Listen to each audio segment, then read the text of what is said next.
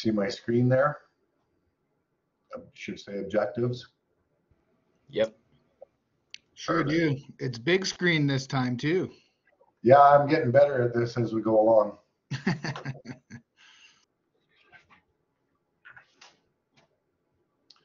All right, this one's not very big and probably a little bit more understandable. It's more real life, talking about some tangible items here. So objectives for this ILM here: describe the components of signal transmission systems. We are going to look at how the signal gets from A to B, whether it's wired or wireless. So we'll talk about wire technology and wireless technology. We'll look at the different transmission mediums, so wire, fiber optics, radio waves, those types of things. First off, system components. Transmission media is either guided, meaning that we're using some type of a cable, or unguided, which means wireless for our purposes here. The choice of medium will often dictate the distances and speeds that data is transmitted. So proper cable selection is critical in instrumentation systems. The signal that is sent must arrive as a readable value at the receiver, and this ties directly to that signal loss that is inherent to most signaling systems. So that signal should look the same when it is received as it did when it was sent. Properties of wire that affect the transmission are resistance, capacitance, and inductance. And those of you that are electricians probably remember this from electrical school. And we talked about, what do we call that? RLC or something back in the day there when we did electrical stuff. So we're going to spend a couple of minutes here looking at the properties of cabled systems and what we have to be aware of in terms of the signal getting from A to B. So metallic cables is where we're going to start. Some common terms related to metallic cabling and data transmission. The first is propagation, and that means how something travels. The second term is called attenuation, which is the term that defines the reduction in amplitude or strength of the signal. So, for example, if I send out a 5-volt signal from my transmitter, and by the time it gets to my receiver, it's 3 volts, we could say that I had attenuated 2 volts of my signal. So it's basically a measure of the loss of signal. Then we talk about LRC, which is the inductance, resistance, and capacitance qualities of a cable or wire. Got some good spelling mistakes here. These properties of the wire are what lead to the signal degradation and what limit us in the distance that we can send a signal over a wire type transmission medium. Okay, attenuation. The transmission strength or the voltage amplitude is reduced due to resistance in the transmission medium or the wire. And this graphic represents the resistance of our cabling down here, the signal that we send, and the signal that is received on the other end. And this greater amplitude signal has been attenuated and results in a smaller amplitude signal at the receiver. How do I get rid of that thing? So this is why we have that range or that transition area that allows us to accept a smaller value on the receiving end than was sent. And that's to compensate for this attenuation that typically happens in any type of cabling system. Yes, Michael? I think I lost a connection. I did not catch which PowerPoint is this one. Which what? PowerPoint. This is the second ILM for signal transmission systems. Can everybody else see it? Yeah, I can see it fine. Yep. Yes. Just you, Michael?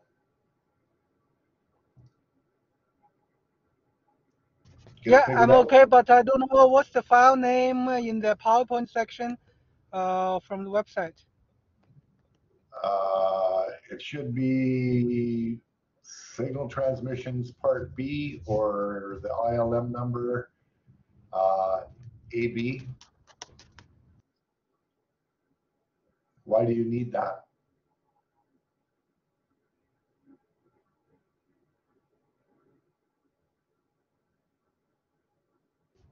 I just Are you want to good? locate your PowerPoint. In the course material? Yeah, on your website, you uploaded those PowerPoint. I hope so. Hang on, let's look.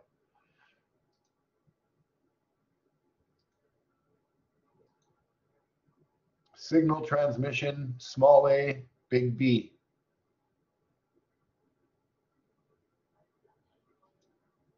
It's there, I just saw it in the communication folder. Okay, so this is attenuation. The LRC line model here, inductive resistance capacitance, every conductor has a certain value for LRC per unit length. This itself causes the degradation of the signal. In essence, it makes itself a low pass filter. That means that it cuts out some of the higher frequencies, but the lower ones are unaffected.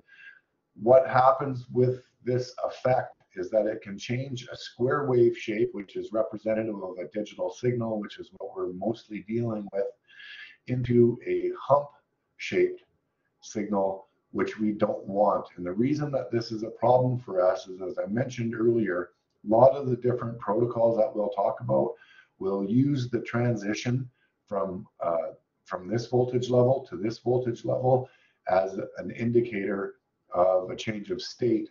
So if this is not steep enough, it may not get recognized as a transition, and as a result, you'll have corrupt data. So the LRC component of the cabling is important because we want to make sure that we have as sharp of a corner as we can so that we get a clear and definitive transition between our ones and our zeros. So this is what the LRC component looks like in a series loop. If we were looking at it, the resistive component, the inductive component, and the capacitive component. We don't get into it too deeply, but essentially what it makes is a low pass filter, which has a tendency to knock off the higher end of the signal, and that can be problematic. So we have to be aware of it. If you find that your signals aren't strong enough, it's usually because the cable length is too long and the contribution of the LRC component is too much, and that's why we can't transmit that data. Okay, electromagnetic interference, of course, exists. We did labs in third year that showed the effects of EMF on a signal. Cables are subject to these interferences that will affect the signal. They include electromagnetic noise, something called crosstalk, which is what happens when we put too many cables of different types in a tray, and signal reflection, which is when the signal hits the end of the bus and then starts bouncing back and collides with another signal. This is the main reason that we use those termination resistors, and we'll address that in the next couple of slides here. Okay, signal reflection, and this relates to these termination resistors. So the rising and falling edges of a digital signal are in the frequency range of 100,000 kilohertz. This is important because to maintain the value, we have to have consistent impedance in our cable. If it's not there, we end up with signals bouncing back and distorting the intended signal. To eliminate this, we use the end of line or termination resistors at the end of every segment. So here's what happens.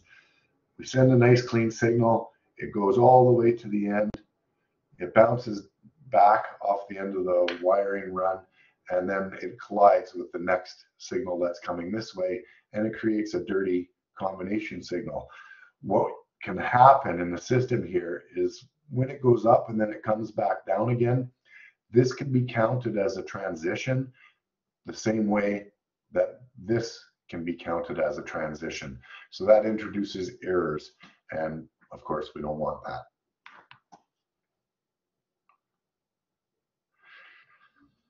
Metallic cable types. So we're going to look at the different types of cable. May or may not be important to us. As a general rule, we deal almost exclusively with shielded twisted pair, or STP cable. And that's pretty much the industry standard, but there are situations where unshielded twisted pair multi-conductor cables and or coaxial cables will be used in an industrial network. So we'll spend a couple of minutes talking about each of these metallic cable types. Okay, first off, shielded twisted pair. Of course, most widely used. The wires are twisted to ensure that they are equally exposed to any induced noise. So it's not by accident that the wires are twisted. These are suited to noisy industrial environments. That's because they have the shielding and they have the twisting that helps eliminate external interference. The shield is a metal foil or some type of a braided conductor which must be terminated properly, and you may have different practices for doing this in the field. Lots of times you'll take the braid and you'll strip it, you'll wind it back around the cable, and then you'll tape it up in the field. Remember, no shield in the field. And the purpose for that is, of course, to maintain a single point ground in our cabinet. When we have distortion in cabling, of course, it's going to limit our bandwidth, and that basically means that it limits the amount of data that we can successfully transmit. The impedance value for shielded twisted pair cable is about 100 ohms. As we go through these different cables, you'll see that the impedance values will change. You can find the impedance value for a particular type of cable on the data sheet for that type of cable. I believe there are examples in the ILM that will tell you the impedance value for a cable. The reason this is important is because the termination resistor value matches the impedance value of the cable. So if I had a termination resistor for a bus that I was using shielded twisted pair on, I would have a 100 ohm resistor as my termination resistor. Second type of cabling here is unshielded twisted pair, or UTP. It's the least expensive and most widely used inside of buildings. Wires are twisted just like shielded twisted pair, but we do not have the shield. These are suitable for office environments where the noise is less of an issue. And the noise that we're talking about in an industrial application is usually the noise that's introduced through high voltage switching, whether it's motors or lighting circuits and things like that. A classic example of an unshielded twisted pair is Cat5. So you can associate that with lots of office wiring, unshielded twisted pair. Okay, unshielded twisted pairs capable of very high speeds, and you can relate that to Cat5 and Ethernet, which is gigabit speed communication. Last cable that we look at, we'll do that in a second. Comparing shielded versus unshielded side to side. Shielded better for noise, unshielded not good for noisy environments. Shielded has a drain wire or some type of a braided shield. Unshielded, of course, does not.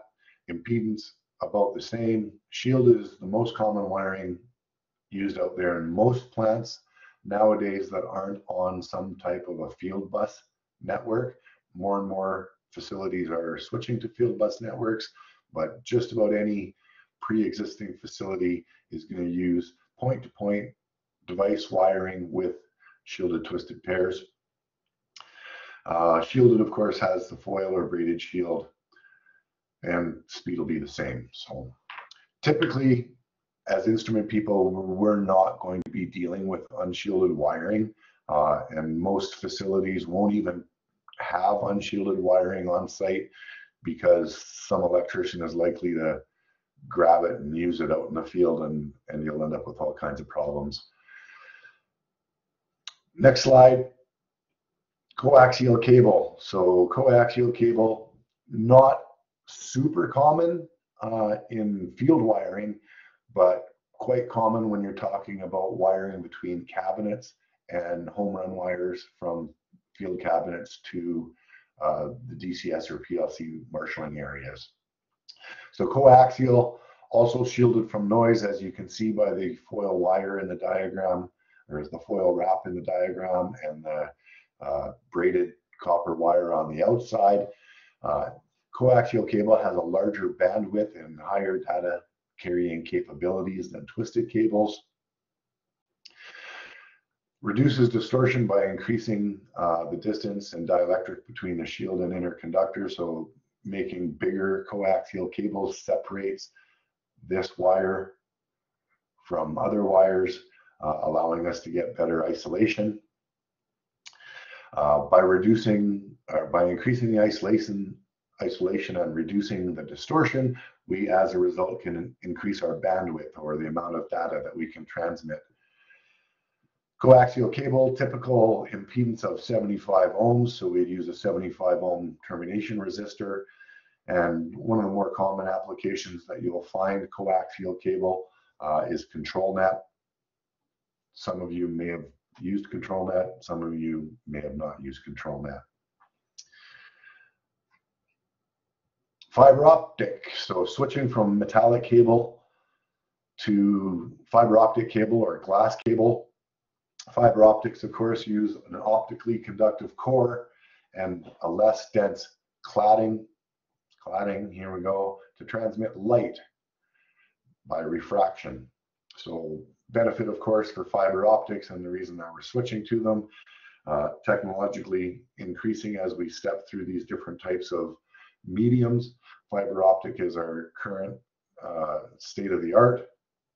It's immune to all electrical noise, and it's intrinsically safe. And that alone is a pretty good, pretty huge benefit for industrial cabling. The downside, of course, is it's a lot more difficult to deal with. Fiber optics produce the highest bandwidth available, and most of our home internet service providers have fiber optic trunk wiring. So going between the boxes in your back alleys will be fiber optic, and then you'll have coaxial cable coming from the alley to your house.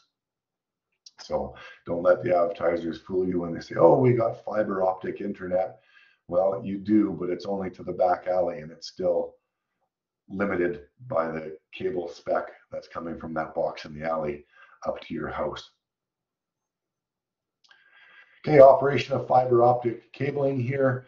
A light source, usually infrared, is used to send pulses through circuitry that detects it on the receiving end and decodes it as digital information. So we have a light flashing off and on, sending our ones and zeros through the fiber optic cable. And if you were staring at the end of this cable over here, you would see the light coming off and on. And if you had an optical detector here, it would count the same pulses that were sent, convert them into electronic signals so that your computer could use it, or your PLC system could use it. And we get some configuration of voltage here. If it's RS-232, it's between 5 and 15. If it's 485, it's between 2 and 6, etc., etc. How the light travels through the cable is a characteristic of the cable construction, which is probably more information than you need, because in my brain and your brain probably, you shine a light in here and the light comes out the other end, and we can see that quite clearly if we look at a fiber optic cable.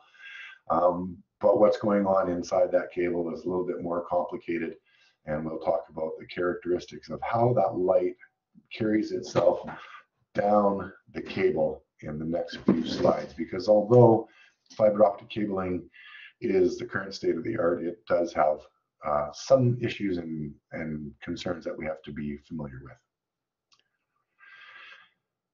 Okay, so different types of fiber construction and characteristics, and the resulting signals that you will see at the other end. And it all really has to do with how straight of a line does that light signal make as it travels through that cable. The straighter the signal is, the better quality of a signal that we're going to get, the more convoluted its travel path is, the weaker signal that we're going to get on the end.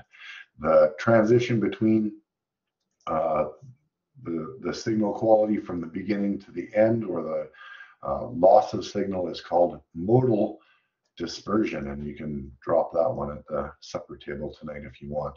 So looking at different types of fiber here, large core fiber, lots of room for the signal to bounce around in there. So we send an input pulse, common input pulse down all of these different types of cables. What happens as it goes down there? So some of the signal will go straight through, some of it will bounce once or twice, some of it will bounce all over the place, and the resultant pulse we see at the end is kind of a mix of all those different light signals that have been received. We reduce that core size a little bit, of course, reducing the amount of area that the signal can bounce in. We get somewhat better representation of the sent signal on the receiving end. And then by reducing this here down to a single mode fiber is what we call this, we get a nice straight shot line signal on the receiving end. It's just about the same signal that we get when we send it. So when we lose signal or optical signal, we call that modal dispersion. Okay, signal losses or modal dispersions can be caused by a number of different things. First off is absorption, where the photons are absorbed by impurities in the core glass wire. Using proper frequencies of light transmission can help to reduce this. The second issue is called scattering, where light reflects off impurities in the core. Modal dispersion, of course, when light takes different paths down the core. Bends, and this is related to installation specifically. Micro bends from manufacturing defects, so very small bends, and macro bends, which are caused during installation. So a couple of things related to bending.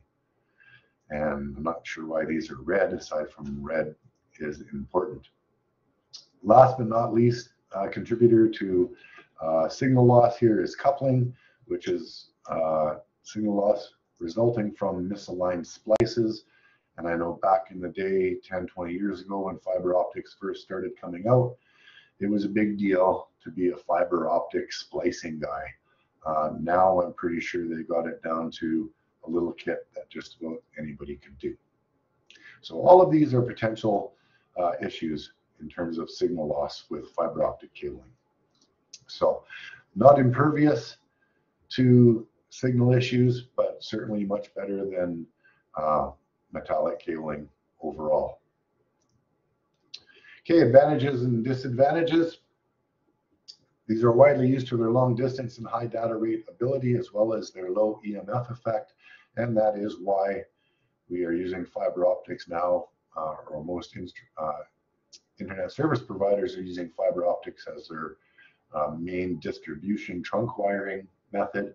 And then we get our little coaxial drops coming to our house, because they can go long distances, great big long distances. So advantages: non-conductive, impervious to electromagnetic interference, they're intrinsically safe, they're immune to crosstalk, they have great high bandwidths. And by high bandwidths, we're talking gigabytes to terabytes. So we've come a long way from RS-232 at 1200 bits to terabytes, which is billions of bits per second. So huge differences in technology.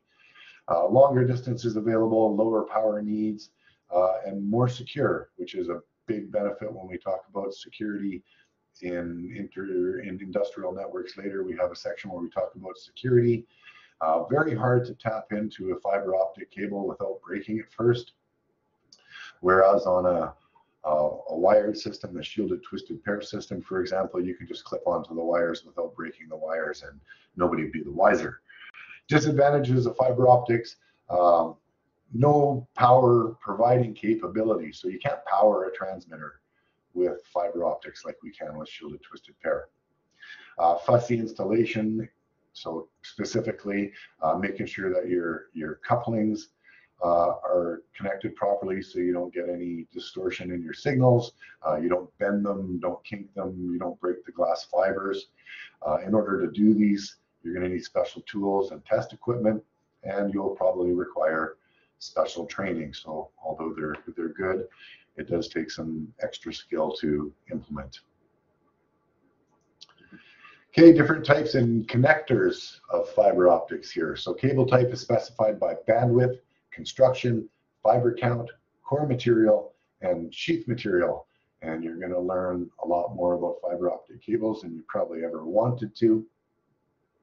Here we have a graphic showing two different types of fiber optic cable. The first one is called a multi-mode cable, which has a very large core. And again, with the large core, you get a lot of these reflections coming down the line. And we have single mode cable over here, which has a smaller core and allows for a more representative signal from end to end. For two-way communication, we need two cables, one for transmitting and one for receiving, of course, otherwise we'd have light pulses flashing back and forth to each other, and that just would not work. Connectors, not going to be a big thing for you test-wise, but good for you to know as a technician what type of connectors that you're dealing with out there. You've probably dealt with the first type. They're quite common, called an ST connector or a bayonet connector. Second type is called an FC connector, very similar to a bayonet, except that the bayonet kind of has the pins and the half-turn sort of method. The FC connector threads on, so it's a little bit more secure in terms of its mounting. You'll probably see mostly these in industry. Bentley, Nevada, vibration probes, things like that will usually use this type of a connector. Maybe this type of connector. I haven't seen these myself in the field. Finally, this last little dirty one at the bottom here called an FDDI connector. These are typically office type, laboratory type connectors.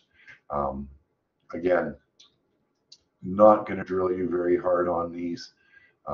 This is more for personal enrichment.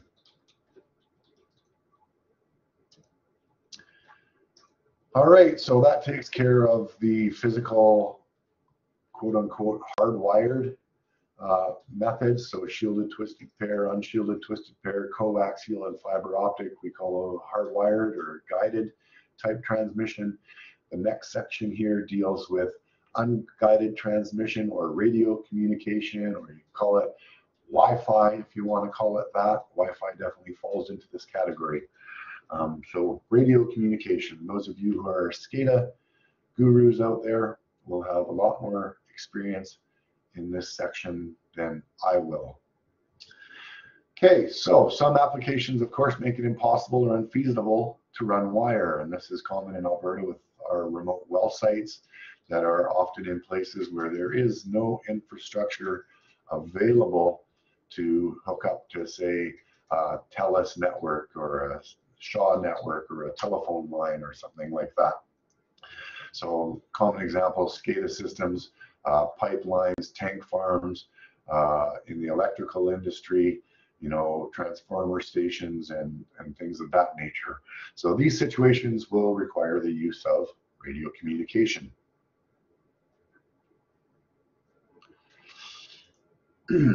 So industrial radio systems are what we use to get this job done, and these systems will typically have three parts.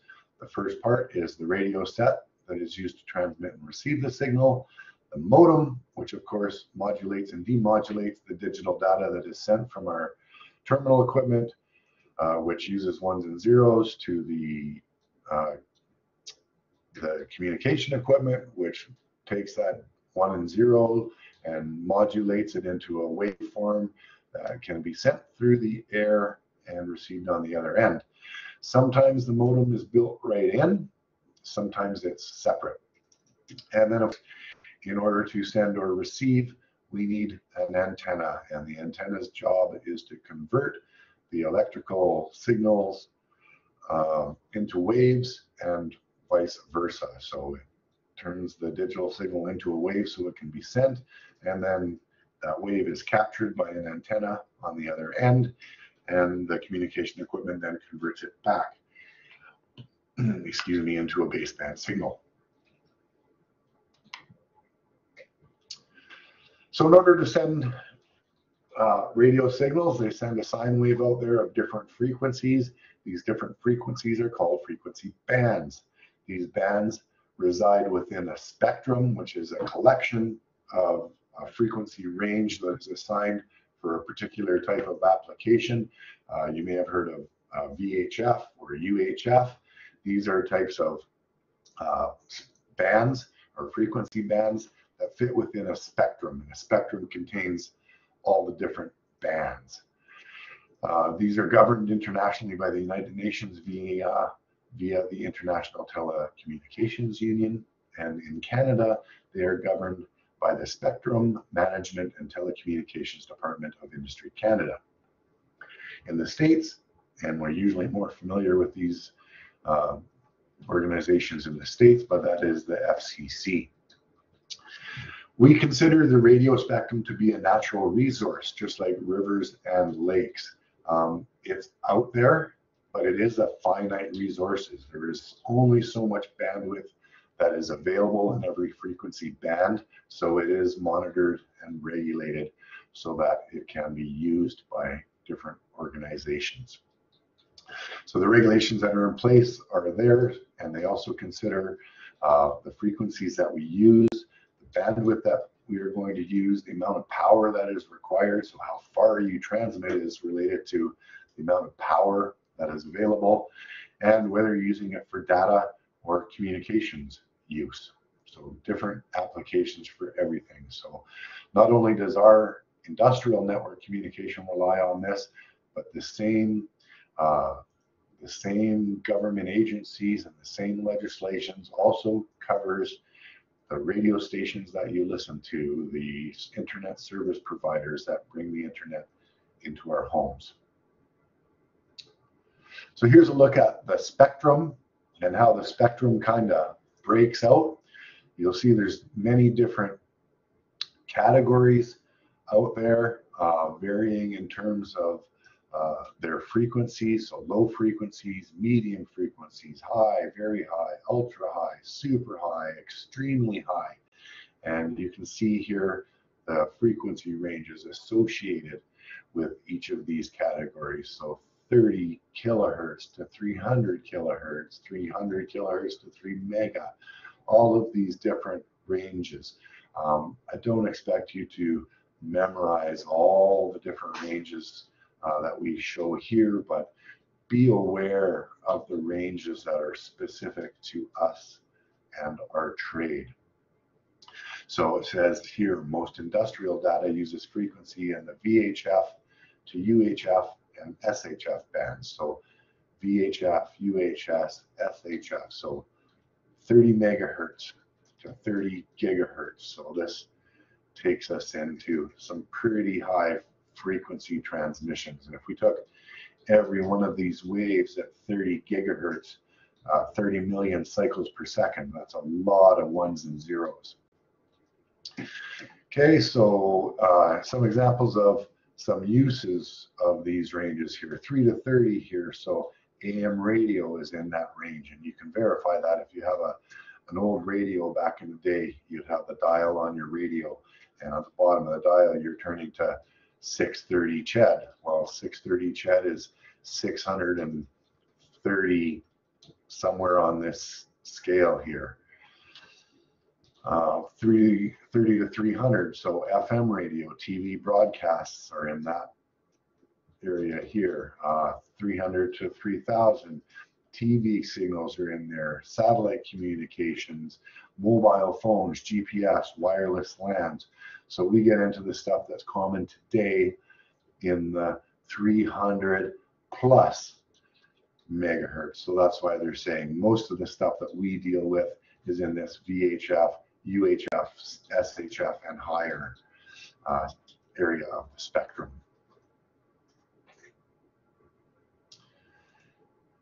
Frequency propagation. So propagation, how does it travel? As a radio signal travels, it hits things and it spreads out and is absorbed, becoming weaker, or it becomes attenuated.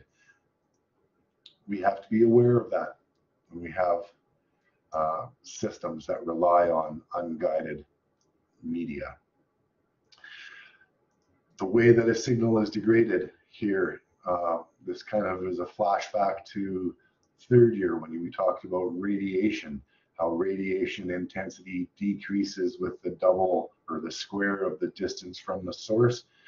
If you remember that from third year, this is the same kind of theory that applies to the way a signal is attenuated as it travels through air. After one distance, it loses half. After two distances, it's a quarter. After three distances, it's 1/9, etc., etc., etc. This is called radio frequency attenuation. And we call this Newton's inverse square law. And that's the relationship to this square of the source. Okay, absorption of radio signals rules through the air or structures, of course, reduces its effectiveness. When we speak of these signals flying through the air, one thing to think about is that low frequencies penetrate better than higher ones. I'll always stop at this point and say, imagine yourself sitting at the traffic light, minding your own business, and some 20-year-old in his Honda all souped up pulls up beside you, and all you can hear is the bass pounding going boom, boom, boom. You can't hear the cymbals going tick, tick, tick, tick, tick. And this relates to this statement here: low frequencies penetrate better than higher ones, bass being a low frequency, treble signals being a higher frequency. So file that away in the back of your head. Low frequencies penetrate better than higher ones. You can relate that back to third year also if you wanted to, when we talked about radar level transmitters. We said that low frequency radar transmitters were better for solids than high frequency ones, or whatever it was back then. Optics also affect the signal path, so not just objects that it runs into, but the line of sight affects the signal that they travel. So refraction, reflection, diffraction, interference, all of these are components that will affect how a signal travels through the air. Refraction redirects the signal. Unless it hits at 90 degrees or square on, it'll redirect the signal in a different direction. If it hits square on, it'll usually just come straight back. Refraction can also be caused by density changes in the medium, and in the medium, this case, it's the air. So clouds and things of that nature can cause an issue for radio waves. Reflection, smooth surfaces reflect well. So irregular surfaces don't reflect well. So as the signal goes out and hits a building, for example, it will go in a certain direction, and depending on its shape, may go in multitudes of directions. Diffraction, as a wave passes by the edge of an instruction, it will bend around it, and that can either help or hinder the signal. A good example of diffraction is putting your finger under the running water from the kitchen tap, and you can see how that water bends around your finger. That's an example of diffraction. Interference, when waves collide, may be good if they're going in the same direction, but bad if they hit head on. So all of these things are considerations when that signal is flying through the air. Okay, so here's a look of some of the paths and how that signal travels, and how some of these things affect the travel of a signal. So here, microwaves, you can see, run on a line of sight. If you can't see the receiver, it's probably not going to get there. Radio, again, most radio waves work best when you can see the other end. But that being said, the signal can be bounced off of other things and still get to their source. Satellite communication, for example, will eliminate a lot of the problems by sending the signal up to a satellite and then back down to a receiver on the ground, eliminating all of the obstacles that may be on the surface. So path plays an important role. And this leads us to antennas. On each end of the communication system, the transmitting end and the receiving end, you're going to have antennas. And again, their job is to receive a modulated signal and send it to the modem so that it can be demodulated and turned into a baseband signal that our computers and PLCs can use. So we'll spend a little bit of time talking about antennas and the different types of antennas. First type of antenna is an omnidirectional antenna. And in the ILM, you'll have graphics that represent what it looks like coming out of the antenna as you look down on them. And you'll see omnidirectional kind of sends a signal in a circle out from all sides of the antenna. And it has equal power in all directions, incoming and outgoing. Second type of antennas, general category of antennas, is directional antennas. So in a transmitting mode, they'll focus the energy in one or two directions. And if it focuses that broad energy, the omnipresent energy into a specific direction, it can go farther. And this effective power increase is called gain. And it's really the aiming of the signal. In the receiving context, it'll also detect best in one or two directions and are more sensitive to the signal in a specific direction. And that's why you find you'll have to go and aim the antenna in a SCADA system in order to get the best signal. And this is also expressed in terms of gain.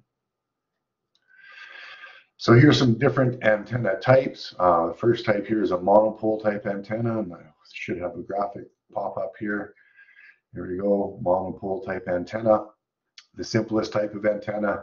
And again, as we progress through these antennas, we start out with the simplest, most basic type, and then we kind of build our way up to what the most common antenna that we use for most applications is. So this is the simplest type. It is an omnidirectional type antenna. So notice the picture, which is not up. Where's the picture? There we go. Here's the picture above. The coverage is a circle. So if we're looking down at the top of this antenna, here's the top of the antenna looking down, and the signal radiates out in every direction from that antenna. Same strength in transmitting and receiving. The length of the antenna, believe it or not, and this is probably the most fascinating thing you're going to get out of this section, the length of the antenna depends on the frequency wavelength that you're intending to receive or transmit. So if you're trying to fabricate an antenna for your television at the cabin, for example, where you don't have cable, having a different length will pick up different frequencies. And there's some fancy math in there that goes with this. And yes, there is some math for you folks to do related to antenna length and frequency using using this formula here. Okay, so let's look at an example of this math. If the radio frequency required to detect is 300 megahertz, how long should the antenna be? So if we go back to our formula here, take the speed of light, which is 3 times 10 to the 8 meters per second squared. That's this number here, and we add this to our 300 megahertz, or 300 times 10 to the 6, or million hertz.